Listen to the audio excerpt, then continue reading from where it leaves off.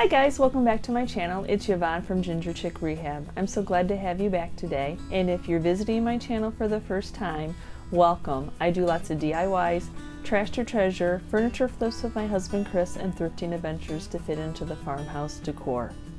So in today's video, I always show you my thrifting adventures, makeovers, you know, what I do to them to get ready to resell in my booth. So sometimes the medium-sized stuff kind of gets left behind and I just paint it up and put it in my booth, but we thought that it would be nice, since we still round robin our medium-sized items, I'm calling them, to sell in our retail booth.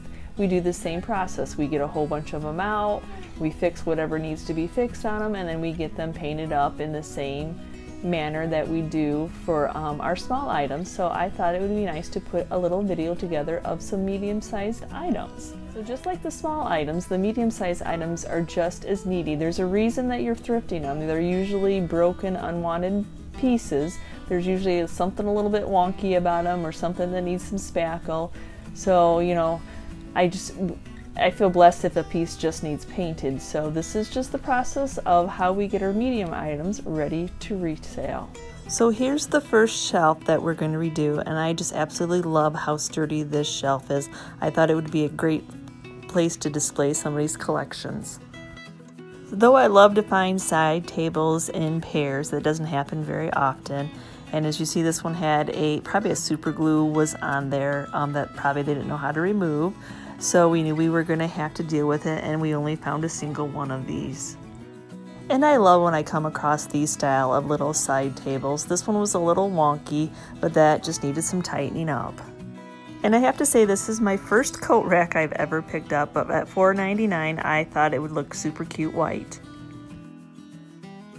Though Chris can make these benches, but as you see, our workshop is very full. Well, our garage. Until we can get our workshop, it was better off to buy this at Habitat. And I just can't pass up a side table when I see it. You know, you can use it as a bedside table or a side table. It had a little marks, but we knew spackling would fill those in. So now Chris is going to clean them all with some crud cutter. Remember, prep is very important to get any residue or any oils off so the paint adheres to your item well.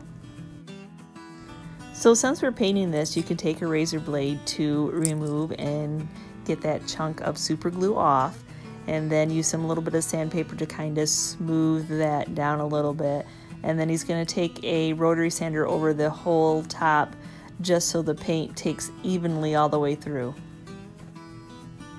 And then after he cleans the top back off with some crud cutter, the little mark's a little too deep, trying to get that super glue off there. I'm guessing that's what it was. So he's going to end up having to spackle a couple spots that you don't want to take it all the way down. You know, it's just easier to fill them in than to sand it all the way down. So to fix the wonkiness of this little side table, he's just going to take some Type Bond glue in the corners where they meet, and then just take some clamps and let it sit overnight. And then for this coat rack, he's just going to remove the hardware, because that'll get a fresh coat of black paint. So for this bench, all it did was need the screws retightened.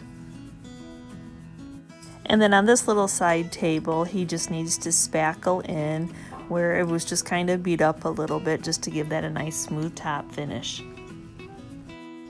And for this little side table, he was removing the hardware, and then the hardware off. There was hardware on the round table, even though it did not have a drawer, it had some decorative hardware.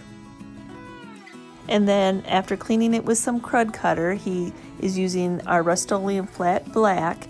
That's usually what we always paint our hardware with, and just giving it a few coats to freshen it up. So now it's on to hand sand wherever he had put some spackle, just to blend that all in nice and smooth. So kind of like my small items, these medium-sized items, as I'm referring them, they all needed something a little different. Some of them are dark enough that they can just get the flat white Kills paint and primer for their first coat, or like this bench that needed to be undercoated with the black because it's a lighter paint. Sometimes on these more older vintage pieces, the stain, I guess, or the shellac that they use, polyurethane, what have you, will yellow through the white paint. So then we actually use a shellac, which is a clear coat, and then that stops it from bleeding through the next coat of white paint. So of course our final process of this was that they all got painted white and they all are distressed. And if you're new to my channel, I can link some other videos where we show how that we paint and distress the pieces. We usually always hand sand and then run sandpaper over the entire piece to make it nice and smooth. So now, since this bench is pretty long, I thought it could use some of my grain sack striping. I know those of you who have watched my channel are like, oh really, she's going to do some grain sack, but yep, I am. We just thought that it was such a big bench that just kind of, you know, made it stick out a little bit more, so especially since I resell. So here I am just measuring, trying to find center, which is nice because it was almost a 12-inch wide bench, so my ruler worked perfectly. So for this stripe, I'm using my large tape. It's a 2-inch tape that I get at the Dollar General. I was comparing it to regular masking tape there for you. So I am just taking the masking tape, and I really like using masking tape. You can use painter's tape, but the thing is, like, so I can see where I put that little pencil mark, so I can really tell where my center is. And when you use painter's tape, you no longer see that little mark. So I really do like using masking tape that's one of the reasons anyway. So actually for this project, I am using 3 different sizes of tape. So I have my 2-inch, and then I'm going to be laying a little, I think it's a 1/2 inch. I've never really measured it, but it's a smaller masking tape that we had gotten at an auction, and we got a whole bunch of it actually, so I try to use it. And so I'm laying that to be where the space is that is not painted in between this large stripe. So if you're new to this process, what you want to do with that second piece of tape that you're laying down is just butt it right up against that first tape nice and tight, because that center piece is where you're going to be applying the paint and you're going to be removing it. So this is why it's so big of a deal to get that first piece of tape nice and centered. So then you're going to do the same thing on the other side, and then make sure that it's good and secure, and then remove that center tape.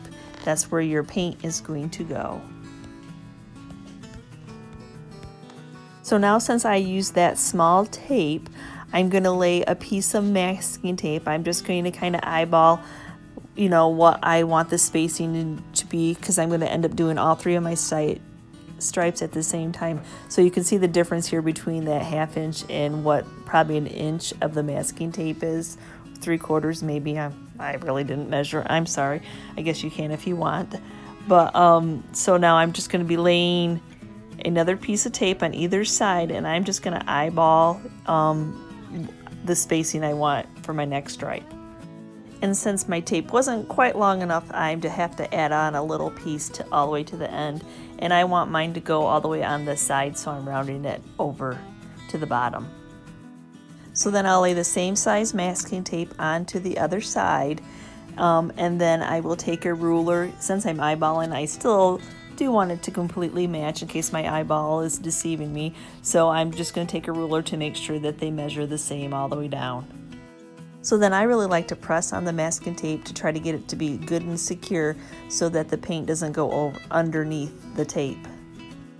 So now I'm just using the Apple Barrel Multi-Use in black for my stencil color, and then I just apply it with a makeup sponge that I get from the Dollar Tree, and just kind of do, you know, where you do that where there's not a lot of paint on the sponge, you know, the dry dapping, so you don't want to have a whole bunch. That's, you know, the reason it runs under the tape also. I don't know about you all, but my favorite part is that reveal part where you get to take your stencil or your tape off and see how you did. Well, also it's a little scary hoping they don't have any bleed under.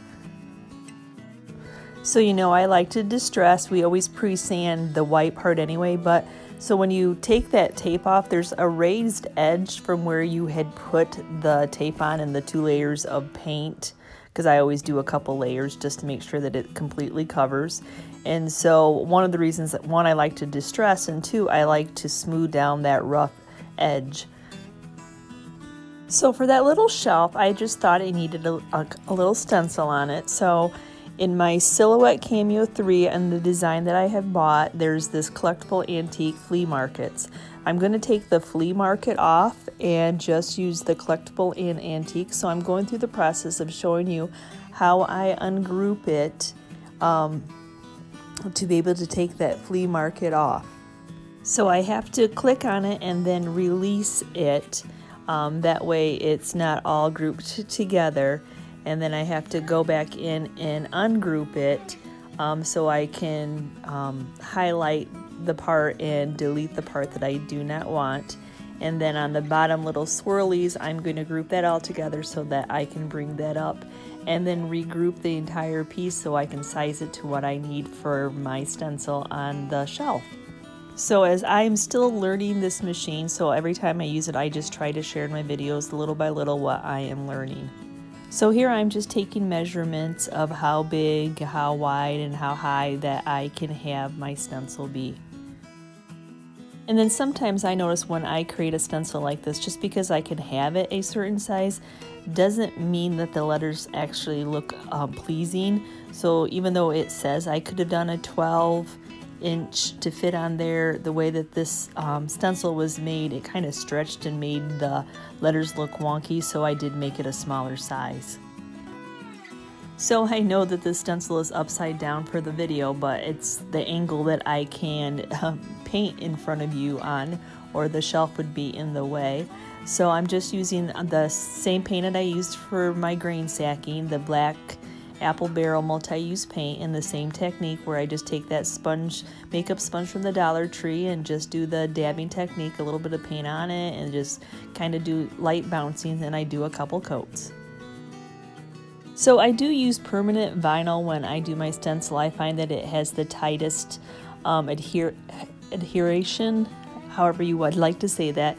The removable sometimes lets a lot of bleed under, so to prevent it from pulling off the previous paint, the white paint that we'd already painted, I use a blow dryer to heat up that vinyl so it does not rip off my paint. I've done way too many projects where until I learned this little technique of heating up that vinyl, that I ruined the whole project and had to sand it off and start from scratch.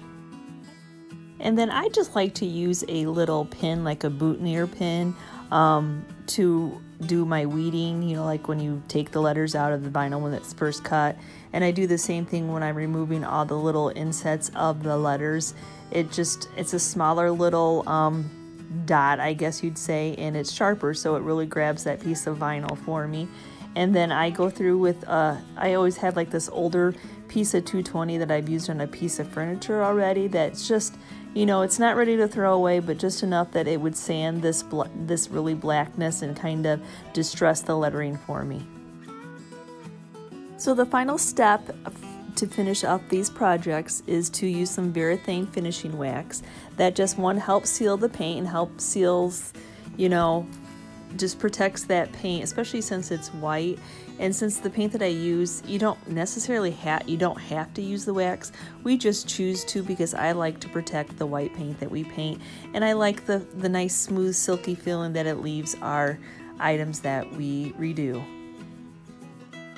So on the coat rack, I just thought that bottom was, you know, this is a homemade piece, but I just wanted a little something on the bottom. So I'm just going to take this larger jute twine that I got at Walmart, and I'm just going to do, you know, wrap it around the bottom, just using some hot glue, just so your eye doesn't take you to those screw holes that you really couldn't do much about, and I just feel like it was going to bring it up just a notch.